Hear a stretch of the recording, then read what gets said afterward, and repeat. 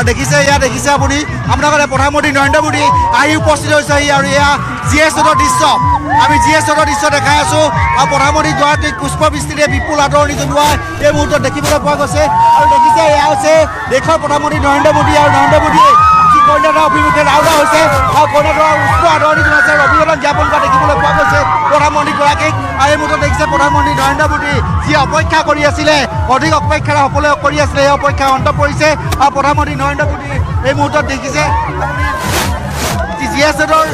বিশাল road show' সেই ৰোডৰ অংশবিশেষত মোদী চৰকাৰ দেশৰ প্ৰধানমন্ত্ৰীগৰাকীৰ আগমন GS ৰোড হৈ তেওঁ ABC পইণ্টত ইতিমধ্যে উপস্থিত হৈছে গৈ আৰু লোকে লোকাৰণে পুষ্পবৃষ্টিৰে আদৰণি জনোৱা হৈছে দেশৰ প্ৰধানমন্ত্ৰীগৰাকীক হাত জোকাৰি তেওঁ ইতিমধ্যে এইসকল যি শুভাকাংক্ষী সমৰ্থক বা স্বতঃস্ফূৰ্ত ৰাইজৰ যি সঁহাৰি সকলোকে তেওঁ এনেদৰে আদৰণি জনাইছে বা এনেদৰে হাত জোকাৰি সম্ভাষণ জনোৱা পৰিলক্ষিত হৈছে অভিবাদন জনাইছে বা তেওঁলোকৰ গ্ৰহণ কৰিছে তেওঁলোকৰ আদৰ আৰু সন্মান গ্ৰহণ কৰিছে এয়া দেশৰ প্ৰধানমন্ত্ৰীগৰাকীয়ে ফুলৰ থোপৰে যিহেতু তেওঁক আদৰিবলৈ সাজু হৈ আছিল বিজেপিৰ কৰ্মকৰ্তাসকল আৰু জনতাৰ স্বতঃস্ফূৰ্ত সঁহাৰি কেৱল গুৱাহাটী মহানগৰীয়ে নহয় বিভিন্ন প্ৰান্তৰ পৰা বহু লোকৰ আগমন ঘটিছে দেশৰ প্ৰধানমন্ত্ৰীগৰাকীক চাবলৈ ডিঙিত ফুলাম গামোচা লৈ নিৰ্বাচনৰ বতৰ আৰু বিহুৰ বতৰত দেশৰ প্ৰধানমন্ত্ৰীৰ আগমন অসমলৈ গুৱাহাটী মহানগৰীৰ ৰাজপথত এয়া আমি দেখুৱাইছোঁ দেশৰ প্ৰধানমন্ত্ৰী নৰেন্দ্ৰ মোদীয়ে এটা কনভয়ৰ মাজেৰে আহি এটা ৰোড শ্ব'ত অংশগ্ৰহণ কৰিছে আৰু খুব ধীৰ গতিৰে তেওঁৰ এয়া কনভয় অগ্ৰসৰ হৈছে কইনাধৰা অভিমুখে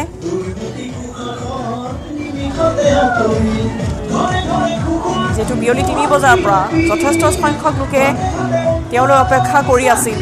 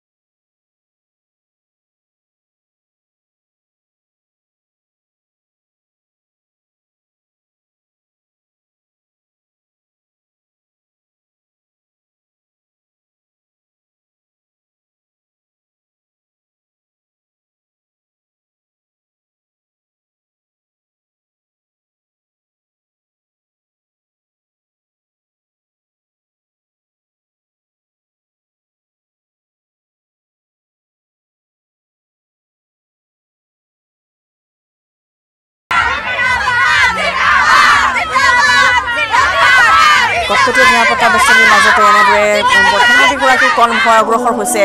কইনাধৰা অভিমুখে GS ৰোডৰ পৰা ইয়াৰ পোনপটীয়া সম্প্ৰচাৰ আমাৰ দুগৰাকী সতীৰ্থ সাংবাদিকৰ সহযোগত আমি আগবঢ়াই আছোঁ এক্সক্লুচিভ দৃশ্যাংশ আমি দীপাংকৰ যদি শুনি আছে আপুনি দীপাংকৰ আমি আপোনাৰ সৈতে সংযুক্ত হৈছোঁ ইতিমধ্যে এয়া যি যাত্ৰা সেয়া আৰম্ভ হৈছে আৰু কেওফালে মোদীময় ধ্বনি সকলোৱে ইতিমধ্যে প্ৰধানমন্ত্ৰীগৰাকীক এনেদৰে ওচৰৰ পৰা চাবলৈ যি আগ্ৰহ সেই যি উৎসাহ উদ্দীপনা বৰ্তমান তেওঁলোকৰ মাজতো বৃদ্ধি পাইছে দীপাংকৰ নিশ্চয় ৰশ্মিতা যেতিয়া বিমানবন্দৰৰ পৰা প্ৰধানমন্ত্ৰীগৰাকীৰ কনভয় ওলাইছিল তেতিয়াৰে পৰা দেখিবলৈ পোৱা গৈছিল যে বিজেপি সমৰ্থকসকলৰ মাজত এক প্ৰকাৰ যি উৎসাহ বা যি তেওঁলোকৰ আনন্দৰ বন্যা সেয়া দেখিবলৈ পাইছিলোঁ আৰু প্ৰতিজন আমি সমৰ্থকৰ সৈতে কথা পাতিবলৈ চেষ্টা কৰিছিলোঁ আৰু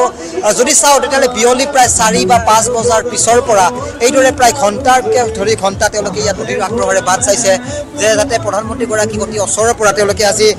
এবাৰ এই ৰোড শ্ব'ত তেওঁলোকে অংশ ল'ব পাৰে তেওঁলোকে যাতে এবাৰ ওচৰৰ পৰা প্ৰত্যক্ষ কৰিব পাৰে তেনেধৰণৰ পৰিৱেশৰ মাজত তেওঁলোক বিলীন হ'ব চেষ্টা কৰিছিলে কিন্তু ABC পইণ্ট পাৰ হৈছে আমি আন এটা কেমেৰাৰ সহায়ত আমি দৰ্শকসকলক দেখুৱাই গৈছোঁ সতীৰ্থ হিৰকে দেখুৱাই আছে কিন্তু কিছু সময়ৰ পিছতে খ্ৰীষ্টান বস্তি আহি উপস্থিত হ'ব প্ৰধানমন্ত্ৰীৰ কনভয় আৰু যিদৰে প্ৰধানমন্ত্ৰীগৰাকীৰ কনভয়ৰ যি আমি দ্ৰুতবেগ দেখিবলৈ পাইছিলোঁ সেয়া কিছু হ্ৰাস পোৱা পৰিলক্ষিত হৈছে কাৰণ ৰোড শ্ব' আমি বিগত সময়ত যদি চাওঁ তেতিয়াহ'লে ভাৰতবৰ্ষৰ আন ৰাজ্যসমূহত যিদৰে প্ৰধানমন্ত্ৰী নৰেন্দ্ৰ মোদীয়ে ৰোড শ্ব'ত অংশগ্ৰহণ কৰিছিলে আৰু যিদৰে দৰ্শকৰ বিপুল সঁহাৰি তেওঁ লাভ কৰিবলৈ সক্ষম হৈছিল ঠিক একেধৰণৰ পৰিৱেশ আৰু গুৱাহাটী লোকসভা সমষ্টিৰ প্ৰাৰ্থীগৰাকীক ছাপোৰ্ট কৰি প্ৰধানমন্ত্ৰীগৰাকী আজি গুৱাহাটী আহিছে আৰু কইনাধাৰা অভিমুখে এটা অনুমান কৰিব পাৰি প্ৰায় এঘণ্টা এই দূৰত্ব হ'ব আৰু এঘণ্টা সময়ৰ ভিতৰত সেই প্ৰধানমন্ত্ৰীগৰাকীয়ে কইনাধাৰা ৰাজ্যিক অতিথিশালাত তেওঁ গৈ উপস্থিত হ'ব কিন্তু নিশা তাত থকাৰ পিছত কাইলৈৰ দিনৰ বাবে এইটো বিশাল কাৰ্যসূচী অৰুণাচললৈ যাব নলবাৰীত বিশাল জনসভা আছে বৰপেটাৰ সমৰ্থিত প্ৰাৰ্থীগৰাকীৰ উদ্দেশ্যে কিন্তু এই ধৰণৰ পৰিৱেশৰ মাজত আজি গুৱাহাটীত যি এক প্ৰকাৰ মোদী বঁটা আমি দেখিবলৈ পাইছোঁ মোদীক সমৰ্থন কৰি হাজাৰ হাজাৰ লোক ওলাই অহা দেখিবলৈ পাইছোঁ আৰু গুৱাহাটীৰ মুঠ 60টা ৱাৰ্ডৰ যদি নিৰ্ধাৰিত জনতাৰ এটা অনুমান হিচাপ কৰিব পাৰি তেতিয়াহ'লে প্ৰায় 40ৰ পৰা 50,000 লোকক একগোট কৰোৱা হৈছে অৰ্থাৎ ABC পইণ্টৰ পৰা খানাপাৰা অভিমুখে GS ৰোডৰ এটা ফালে সেই সমৰ্থকক ইয়াত গোট খোৱা হৈছে তাৰে কিছু ভিজুৱেলছ আমি দৰ্শকসকলক দেখুৱাই আছোঁ আৰু আনফালে যদি চাওঁ তেতিয়াহ'লে মোদীৰ কনভয় কিছু মন্থন গতিৰে খুব ধীৰে লাহে বৰ্তমান কইনাধাৰা অভিমুখে পাৰ হোৱা আমি দেখিবলৈ পাইছোঁ আৰু কিছু সময়ৰ পিছত এয়া দেখুৱাইছোঁ কনভয়ৰ প্ৰথমখন বাহন আমাৰ কেমেৰাত ধৰা পৰিছে আৰু কিছু সময়ৰ পিছত মোদীয়ে ইয়াত উপস্থিত থকা জনতাক তেওঁ অভিবাদন জ্ঞাপন কৰিব আৰু ঠিক এই এটা পৰিৱেশৰ মাজেৰে তেওঁ কইনাধাৰাত গৈ নিশা উপস্থিত হ'ব নিশা মুখ্যমন্ত্ৰীৰ সৈতে কেন্দ্ৰীয় কেবিনেট কেইগৰাকীও মন্ত্ৰীৰ সৈতে তাত তেওঁ বৈঠকত অনুষ্ঠিত হোৱাৰো এটা পৰিকল্পনা আছে গতিকে পৰৱৰ্তী সময়ত আমি পৰিৱেশসমূহ জনাই যাম কিন্তু এই মুহূৰ্তত আমি GS ৰোডৰ পৰিৱেশ দেখুৱাইছোঁ য'ত হাজাৰ হাজাৰ বিজেপি সমৰ্থকৰ উপস্থিতিত প্ৰধানমন্ত্ৰী নৰেন্দ্ৰ মোদীৰ কনভয় বৰ্তমান আগবাঢ়িছে কইনাধাৰা অভিমুখে আৰু যদি ভিজুৱেলছ দৰ্শকসকলে দেখিবলৈ অনুমান কৰিছে তেতিয়াহ'লে কনভয়ৰ প্ৰথমখন বাহন আমাৰ কেমেৰাত ধৰা পৰিছে খুব মন্থৰ গতিৰে এয়া মোদীৰ কনভয় আগবাঢ়িছে কইনাধাৰা অভিমুখে আৰু মই ABC পুলিচ পইণ্টত উপস্থিত আছোঁ আৰু ABC পইণ্টৰ পৰা কইনাধাৰা অভিমুখে ৰাওনা হ'ব মোদীৰ কনভয় আমি ইয়াৰে পোনপটীয়া সম্প্ৰচাৰ ৰশ্মিতা আমি দেখুৱাই যাবলৈ আমি চেষ্টা কৰিছোঁ ৰশ্মিতা নিশ্চয় হয় দীপাংকৰ আমি দেখুৱাই পোনপটীয়া সম্প্ৰচাৰ কনভয় ইতিমধ্যে অগ্ৰসৰ হৈছে GS ৰোডৰ পৰা আৰু চাৰিওফালে কেৱল প্ৰধানমন্ত্ৰীগৰাকীক চাবলৈ যি প্ৰৱণতা সেয়া জনতাৰ মাজত যথেষ্ট উৎসুকতা বৃদ্ধি পাইছিল আৰু এইখিনি মুহূৰ্তত এয়া কটকটীয়া নিৰাপত্তা বেষ্টনীৰ মাজেৰে দেশৰ প্ৰধানমন্ত্ৰীগৰাকীৰ এয়া আগমন ৰোড শ্ব'ত এটা অংশগ্ৰহণ কৰিছে তেওঁ নিৰ্বাচনৰ বতৰত ইতিমধ্যে দেশৰ প্ৰধানমন্ত্ৰীগৰাকীৰ অসমলৈ আগমন আৰু কিছু সময়ৰ পিছতেই তেওঁ ইতিমধ্যে উপস্থিত হৈছে গুৱাহাটী মহানগৰীত আৰু ডিঙিত ফুলাম গামোচা লৈ জনতাক সম্ভাষণ তেওঁ জনাইছে আৰু ইতিমধ্যে দীপাংকৰে উল্লেখ কৰিছে যে কেৱল 20-30 হাজাৰ নহয় 50,000 অধিক জনতাৰ সমাগম হৈছে বৰ্তমান GS ৰোডত লোকে লোকাৰণ্য হৈ পৰিছে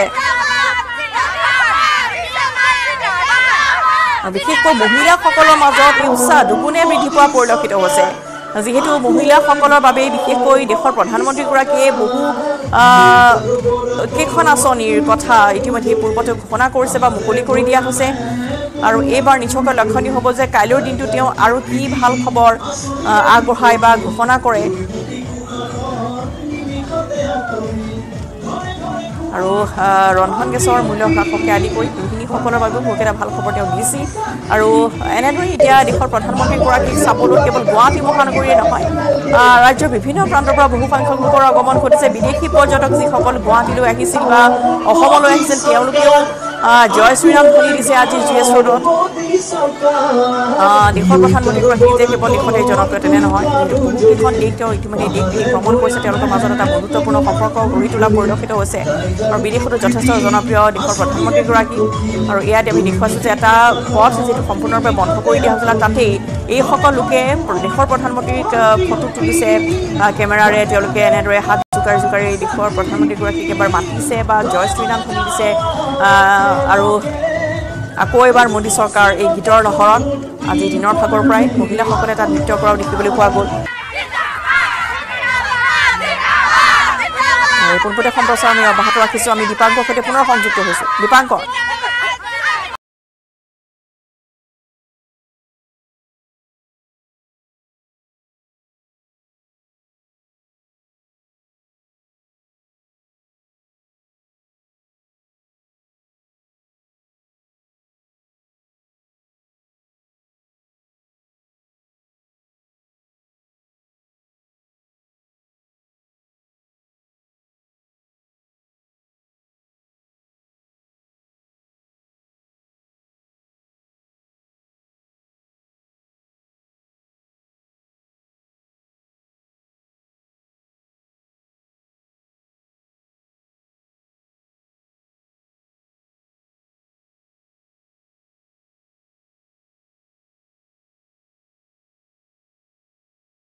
আৰু প্ৰধানমন্ত্ৰীগৰাকীৰ কণ্ঠ কিছু সময় ৰৈছে মাজমুঠৰ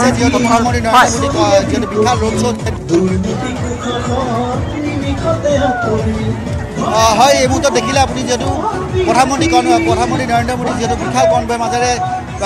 যিহেতু GS ৰোডৰ পৰা GS ৰোডৰ ABC পৰ যি পইণ্ট আছে পইণ্টৰ পৰা পইণ্ট হোৱাৰ ভূমিকা ৰাওনা হৈছিলে আৰু ৰাওনা হোৱা সময়তে দেখিবলৈ পোৱা গৈছে বিশাল আদৰণি জনোৱা দেখিবলৈ পোৱা গৈছে আৰু সকলো যিসকল বিজেপি কাৰ্যকৰ্তাৰ লগতে নৰেন্দ্ৰ মোদীৰ যিসকল সমৰ্থক আছে বা বিজেপি সমৰ্থক আছে বা আন যিসকল লোকসকলে নৰেন্দ্ৰ মোদীক কথা এবাৰ চাবলৈ আহিছিলে তেওঁলোকে বিপুল আদৰণি জনোৱা দেখিব পোৱা গৈছে এই মুহূৰ্তত দেখিছে আপুনি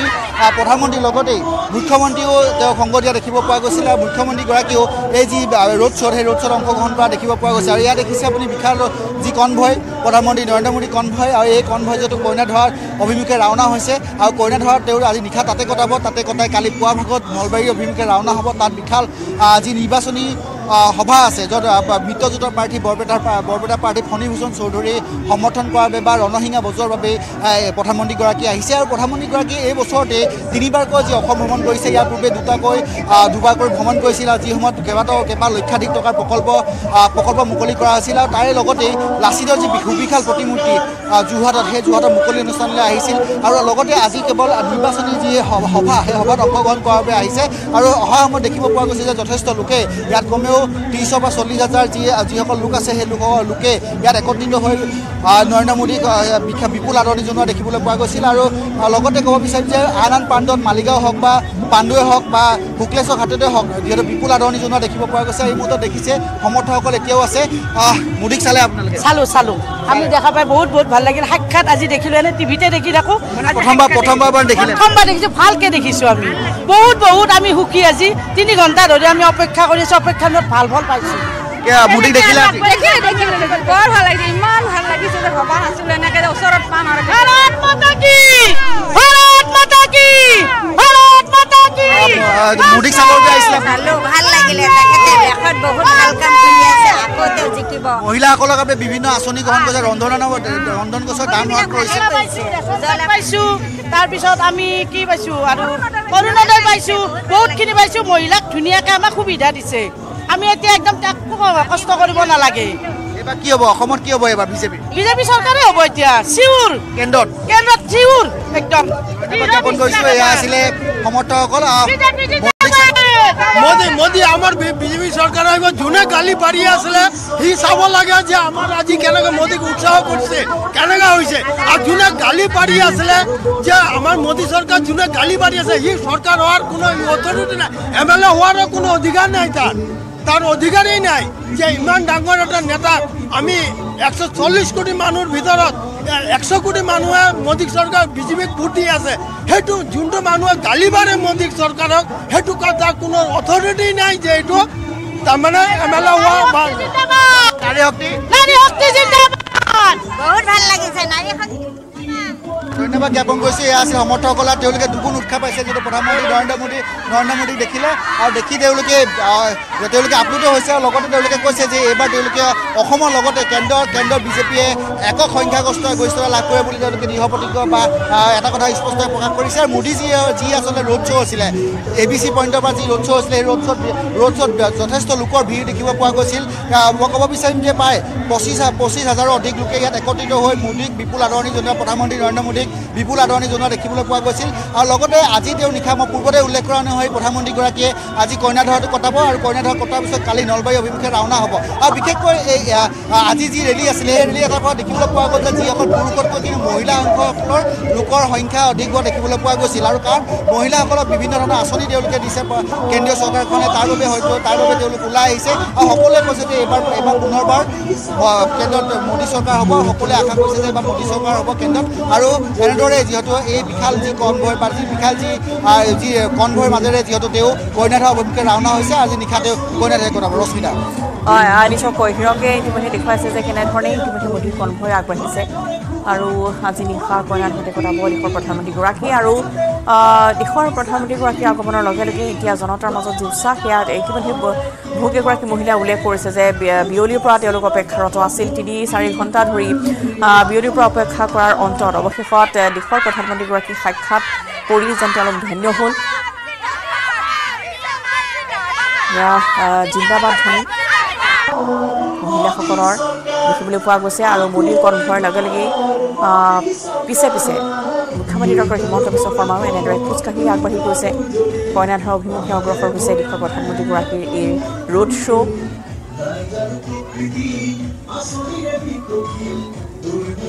বিজেপিৰ জয়যাত্ৰা বিজেপিৰ বিজয় গান এতিয়া চৌদিশে আৰু সফলতাৰ যি খতিয়ান সেয়া পূৰ্বৰ যিসমূহ জনসভা আছিল সেইসমূহত তেওঁলোকে বিগত 10টা বৰ্ষত কেনেধৰণে দেশৰ বাবে বা ৰাজ্যৰ বাবে কি আগবঢ়াই থৈ গৈছে আৰু এয়া জনতা প্ৰধানমন্ত্ৰীগৰাকী আগবাঢ়ি যোৱাৰ লগে লগে তেওঁ বাহন আগবাঢ়ি যোৱাৰ লগে লগে ৰাস্তাৰ দুয়োকাষে যি পথ আছিল সেই পথেৰে বাকীসকল ৰাইজেও এনেদৰে দৌৰি অগ্ৰসৰ হৈছে মোদীৰ কনভয়ৰ লগে লগে এই এটা পথ যিটো সম্পূৰ্ণৰূপে GS ৰোড বন্ধ কৰি দিয়া হৈছিল মহিলাসকলৰ বাবে আৰু সমান্তৰালভাৱে বিশেষকৈ পুৰুষ মহিলা সমন্বয় সকলোৱে ওলাই আহিছে কণ শিশুকো লগত লৈ ঘৰৰ গৃহিণীসকল ওলাই আহিছে দেশৰ প্ৰধানমন্ত্ৰীগৰাকীক চাবলৈ আৰু খুব ধীৰ গতিৰে এতিয়া প্ৰধানমন্ত্ৰীগৰাকীৰ কনভয় এয়া GS ৰোড হৈ অগ্ৰসৰ হৈছে কইনাধৰালৈ যিসমূহ বাণিজ্যিক বিপণী আছিল বাণিজ্যিক প্ৰতিষ্ঠানসমূহৰ চৌদিশে বাহিৰত এয়া বেৰিকেড যিহেতু বান্ধি দিয়া হৈছিল বেৰিকেডৰ চাৰিওদিশে এয়া জনতা পুষ্পবৃষ্টিৰে দেশৰ প্ৰধানমন্ত্ৰীগৰাকীক আদৰিছে অসমলৈ মহিলাসকলে নাচি বাগি দিনৰ পৰা অপেক্ষা কৰি আছিল এই ক্ষণলৈ জনতাৰ স্বতঃস্ফূৰ্ত সঁহাৰি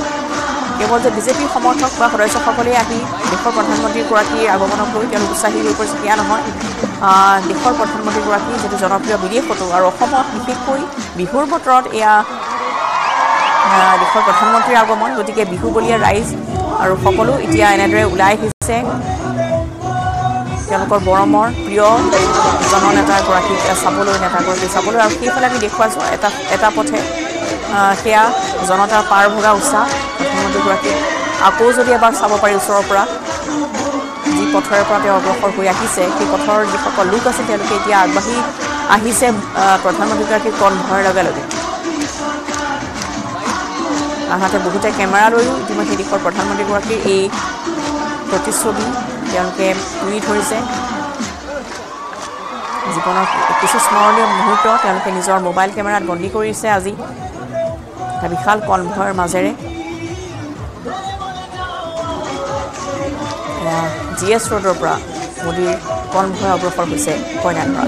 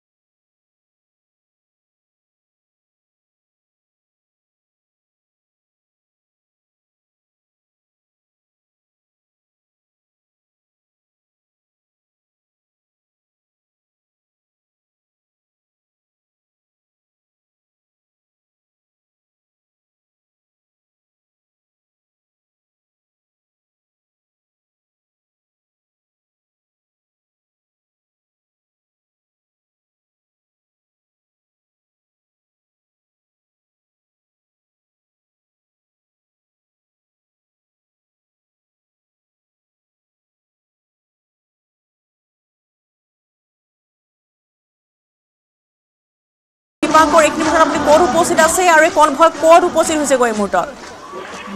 নিশ্চয় ৰশ্মিতা চৌদিশে আজি গুৱাহাটীত এক প্ৰকাৰ মোদীময় বা মোদী বতাহ বলা দেখিবলৈ পোৱা গৈছে আৰু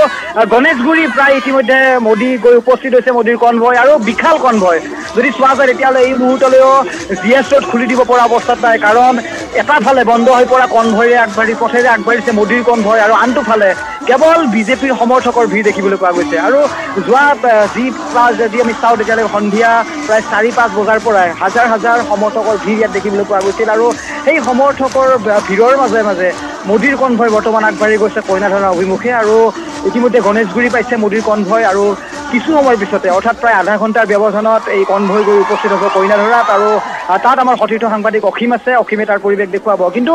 যিটো আজি ৰোড শ্ব' দেখিবলৈ পোৱা গ'ল গুৱাহাটীত কোৱা হৈছিল যে ৰোড শ্ব' অনুষ্ঠিত নহ'ব কিন্তু তাৰে মাজতে কিন্তু বিজেপিৰ প্ৰশাসন যন্ত্ৰ বা চৰকাৰে যিদৰে এটা ৰোড শ্ব'ৰ পৰিৱেশ দিয়াৰ চেষ্টা কৰিলে আৰু এয়া আমি সচৰাচৰ পৰিৱেশ আমি পশ্চিমবংগ হওক বা UP বা অন্ধ্ৰপ্ৰদেশ আদি ধৰণৰ ৰাজ্যত আমি দেখিবলৈ সক্ষম হৈছিলোঁ আৰু ঠিক একেধৰণৰ পৰিৱেশ খোলা গাড়ীৰ মাজতে মোদী নিজে ওলাই সমৰ্থকৰ মাজত এক প্ৰকাৰ যি হাত বাউলি তেওঁ এক প্ৰকাৰ সম্বোধন কৰা অভিবাদন কৰা দৃশ্য দেখিবলৈ পোৱা গৈছে আৰু প্ৰতিজন বিজেপি সমৰ্থকৰ কিন্তু লোকেই আজি এক প্ৰকাৰ সেই অভিবাদন জ্ঞাপন কৰি তেওঁলোক নিজে সুখী অনুভৱ কৰিছে কাৰণ মোদীক এবাৰ অতি ওচৰৰ পৰা চোৱাৰ হেঁপাহ মোদীক এই ধৰণৰ ৰোড শ্ব'ত তেওঁলোক অংশগ্ৰহণ কৰাৰ এক প্ৰকাৰ চেষ্টা তাৰে এক প্ৰকাৰ এটা সুন্দৰ ছবি আজি দেখিবলৈ পোৱা গ'ল গুৱাহাটী মহানগৰীত আৰু ঠিক বিমানবন্দৰত 7:10 যেতিয়া মোদীৰ বিশেষ বিমানযোগে অৱতৰণ কৰিছিল আৰু তাৰপিছত যদি চোৱা যায় তেতিয়াহ'লে শুক্লেশ্বৰ উলুবাৰী তাৰপিছত GS ৰোড অৰ্থাৎ ABCৰ পৰা খানাপাৰা পৰ্যন্ত এটা ফালে চলাচল যি বাহন চলাচল বন্ধ কৰি দিয়া হৈছিল আৰু আনটো ফালে আমি দুপৰীয়াৰ পৰা দেখিছিলোঁ যে বিজেপিৰ সমৰ্থকৰ ভিৰ দেখিবলৈ পোৱা গৈছিল আৰু তাৰ মাজত বৰ্তমান মোদীৰ কনভয় আগবাঢ়িছে কইনাধৰা অভিমুখে আমি ভিজুৱেলছ দৰ্শকসকলক দেখুৱাই আছোঁ কিদৰে মোদীয়ে বাহনৰ পৰা ওলাই আৰু যিদৰে সমৰ্থকসকলক তেওঁ উষ্ম আদৰণিৰ লগতে অভিবাদন জনাইছে আৰু ঠিক একেদৰে যদি চাওঁ তাৰে পিছে পিছে ৰাজ্যৰ মুখ্যমন্ত্ৰী ডক্টৰ হিমন্ত বিশ্ব শৰ্মায়ো এই বিশাল ৰোড শ্ব'ত অংশগ্ৰহণ কৰিছে আৰু আমি কেইবাগৰাকীও বিজেপি চৰকাৰৰ আমি মন্ত্ৰীক দেখিবলৈ সক্ষম হৈছিলোঁ ৰোড শ্ব'ত আৰু সঁচাকৈ আজি বিজেপি নোৱা হৈ পৰিছে বিজেপিৰ এক প্ৰকাৰ বঁটা বৈছে গুৱাহাটীত যিদৰে কাইলৈ নলবাৰীত বৰপেটাৰ যি লোকসভা সমষ্টিৰ মিত্ৰজোঁটৰ প্ৰাৰ্থী যিগৰাকী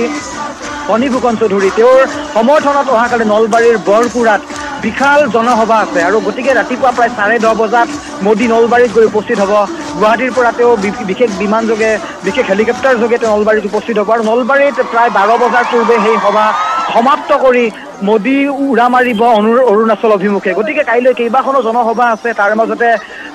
ৰাজ্যত যিদৰে এক প্ৰকাৰ নিৰ্বাচনী বঁটা কাৰণ 19 তাৰিখে প্ৰথম পৰ্যায়ৰ নিৰ্বাচন তাৰপিছত যদি চাওঁ 26 তাৰিখে দ্বিতীয় পৰ্যায়ৰ আৰু 7 মে'ত তৃতীয় পৰ্যায়ৰ নিৰ্বাচন আৰু তাৰ প্ৰাক মুহূৰ্তত মোদীৰ অসম ভ্ৰমণ সঁচাকৈ এয়া কিন্তু বিজেপি চৰকাৰখনে বা হিমন্ত বিশ্ব শৰ্মাই এটা নকৰবলগীয়া কাম যিদৰে এটা কৰি দেখুৱালে আজিৰ দিনত সেয়া কিন্তু আজি প্ৰতিজন বিজেপি সমৰ্থকৰ লোকে কিন্তু আজি এই বিষয়টোক লৈ কিন্তু বাবা ল'ব ৰশ্মিতা হয় নিশ্চয়কৈ দীপাংকৰ সঁচাকৈ আচলতে এনেধৰণে আচলতে বহুকেইগৰাকী বিজেপিৰ জ্যেষ্ঠ নেতাৰ নেতৃত্বৰ আগমন ঘটিছে অসমলৈ বিহু বতৰতে বা নিৰ্বাচনৰ প্ৰাকখনত আৰু এয়া নিশ্চয়কৈ বিজেপি সমৰ্থকসকলৰ মাজত যি উৎসাহ বা যি উদ্দীপনা বা কাম কৰাৰ বা তেওঁলোকৰ দায়িত্ববোধৰ প্ৰতি তেওঁলোকক আগবঢ়াই নিয়া যথেষ্ট উৎসাহ যোগাব বুলি আশা কৰিব পাৰি আৰু কেৱল এয়া দীপাংকৰ কেৱল যে বিজেপিৰ সমৰ্থক বা তেওঁলোকৰ সদস্যসকলৰ আগমন সেয়া নহয় এতিয়া সাধাৰণ জনতা ওলাই আহিছে এনেদৰে পদপথলৈ বা ৰাজপথলৈ সকলোৱে বিচাৰিছে যে প্ৰধানমন্ত্ৰীগৰাকীক এবাৰ ওচৰৰ পৰা চোৱাৰ তেওঁলোকৰ যি হেঁপাহ সেই উৎসাহ এয়া আজিৰ দিনটোত সেই ছবি যে তেওঁ কিমান জনপ্ৰিয় নিজে আমি ওচৰৰ পৰা গৈ আমি সমৰ্থকসকলৰ সৈতে কথা পাতিছোঁ কাৰণ গুৱাহাটীত মুঠ 60টাকৈ ৱাৰ্ড আছে আৰু 60টা ৱাৰ্ডৰ পৰা যিদৰে জনসমাগমৰ এটা পৰিৱেশ দেখিবলৈ পোৱা গ'ল GS ৰোডত সঁচা সেয়া কিন্তু এক প্ৰকাৰ অকল্পনীয় আৰু যদি আমি চাওঁ বহু এনেকুৱা আমি সমৰ্থকক লগ পাইছোঁ য'ত তেওঁলোকে জালুকবাৰী সমষ্টিৰ পৰা আহিছে কমলপুৰৰ পৰা আহিছে জাগিৰোড ৰহা গতিকে এই ধৰণৰ দূৰণিৰ পৰা অহা সমষ্টিৰ সমৰ্থকৰো এক প্ৰকাৰ ভিৰ হোৱা পৰিলক্ষিত হ'ল GS ৰোড আৰু এই মুহূৰ্তলৈকে কিন্তু GS ৰোড খুলি দিয়া হোৱা নাই যি ধৰণৰ আমি পূৰ্বৰ পৰিৱেশ দেখুৱাইছিলোঁ যে ব্যস্ত GS ৰোড য'ত আমি অহৰহ দিনে ৰাতি বাহন চলাচলৰ পৰিৱেশ দেখিবলৈ পাওঁ কিন্তু তাত আজি এই মুহূৰ্তত কিন্তু এটা ফালে বৰ্তমানো বিজেপি সমৰ্থকৰ ভিৰ দেখিছোঁ আৰু আনটো ফালে কিন্তু এই মুহূৰ্তত মোদীৰ কনভয় কইনাধৰা অভিমুখে আগবাঢ়িছে আৰু বৰ্তমানো কিন্তু পথ খুলি দিয়া হোৱা নাই গতিকে অফিচ কাছাৰীত যোৱা লোকসকল বৰ্তমানো কিন্তু নিজৰ অফিচ কাৰ্যালয়তে কিন্তু তেওঁলোক আবদ্ধ হৈ থকা পৰিৱেশৰ বিদ্ৰোহৰ খবৰো আহিছে আমাৰ হাতত গতিকে এই ধৰণৰ এটা পৰিৱেশ সমৰ্থকসকল ওলাই আহিছে প্ৰধানমন্ত্ৰীগৰাকীক ওচৰৰ পৰা তেওঁলোকে এক প্ৰকাৰ হাত বাউলি তেওঁলোকে অভিবাদন জনাইছে আদৰণি জনাইছে অসমলৈ কিন্তু নিৰ্বাচনৰ প্ৰাক মুহূৰ্তত মোদীৰ অসম ভ্ৰমণ সেয়া কিন্তু সঁচাকৈ অসম চৰকাৰৰ ক্ষেত্ৰত বিজেপি চৰকাৰখনৰ ক্ষেত্ৰত কিন্তু ডাঙৰ প্লাছ পইণ্ট কাৰণ সন্মুখত নিৰ্বাচন কাৰণ প্ৰথম পৰ্যায়ৰ যি নিৰ্বাচন অহা 2টা দিন আছে যদি চাওঁ উজনি অসমত নিৰ্বাচন তাৰপিছত মধ্য অসমকে ধৰি বা বৰাকত যিদৰে দ্বিতীয় পৰ্যায়ত নিৰ্বাচন আৰু তৃতীয় পৰ্যায়ৰ যদি 7 মে অৰ্থাৎ যদি চোৱা যায় তেতিয়াহ'লে আজি এই গোটেই নিৰ্বাচনৰ যিটো ৰোড শ্ব' সেই ৰোড শ্ব' কিন্তু এক প্ৰকাৰ বিজেপিৰ বাবে কিন্তু ডাঙৰ এটা প্লাছ পইণ্ট নিশ্চয়কৈ হয় নিশ্চয়কৈ এটা প্লাছ পইণ্ট আপুনি ঠিকে উল্লেখ কৰিছে যে বিজেপিৰ বাবে এটা প্লাছ পইণ্ট মোদীৰ নিৰ্বাচনৰ প্ৰাকখনত দেশৰ প্ৰধানমন্ত্ৰীগৰাকীৰ অসমলৈ আগমন তাকো GS ৰোডত আৰু এনেদৰে কাইলৈ দিনটো তেওঁ নলবাৰী জনসভা সম্বোধন কৰিব বিজেপি মিত্ৰজোঁটৰ প্ৰাৰ্থী ফণীপ্ৰসাদ চৌধুৰীৰ হৈ তেওঁ নিৰ্বাচনী প্ৰচাৰত অংশগ্ৰহণ কৰিব সমান্তৰালভাৱে গুৱাহাটী মহানগৰীত আজি এনেদৰে 60টা ৱাৰ্ডৰে লোক নহয় বিভিন্ন প্ৰান্তৰ পৰা বহু সংখ্যক জনতাৰ স্বতঃস্ফূৰ্ত সঁহাৰি আজি দেশৰ প্ৰধানমন্ত্ৰীগৰাকীৰ এই ৰোড শ্ব' দেখিবলৈ পোৱা গ'ল আৰু ওচৰৰ পৰা দেখি এনেদৰে জনতা আনন্দিত হৈ পৰিছে পৰিলক্ষিত হৈছে আৰু এনেদৰে দেশৰ প্ৰধানমন্ত্ৰীগৰাকীক উষ্ম আদৰণি জনাইছে জনতাই ফুলৰ থোপাৰে ফুলৰ পুষ্পবৃষ্টিৰে তেওঁক আদৰিছে এয়া কইনা ধৰাৰ দিশে অগ্ৰসৰ হৈছে দেশৰ প্ৰধানমন্ত্ৰীগৰাকীৰ কনভয় আৰু খুব ধীৰে গতিৰে তেওঁ মন্থৰ গতিৰে তেওঁৰ কনভয় আগবাঢ়িছে পিছে পিছে ৰাজ্যৰ বিভিন্ন প্ৰান্তৰ পৰা অহা লোকসকলে তেওঁক যেন অনুসৰণ কৰিব যেটো এটা পথ সম্পূৰ্ণভাৱে বন্ধ হৈ আছে আৰু যিখিনি পথেৰে ইতিমধ্যে মোদীৰ কনভয় অগ্ৰসৰ হ'ল সেই পথৰ যিসকল লোক তাত ৰৈ আছে তেওঁলোকে আগলৈ আৰু এনেদৰে কনভয়ৰ লগে লগে ইটো ৰাস্তাৰে তেওঁলোকে তেনেদৰে দৌৰি পুনৰবাৰ দেশৰ প্ৰধানমন্ত্ৰীক চাবলৈ এনেদৰে দৌৰি যোৱা দেখিবলৈ পোৱা গৈছে এয়া এতিয়া জনতাৰ মৰম আৰু সন্মান এনেদৰে গ্ৰহণ কৰিছে দেশৰ প্ৰধানমন্ত্ৰীগৰাকী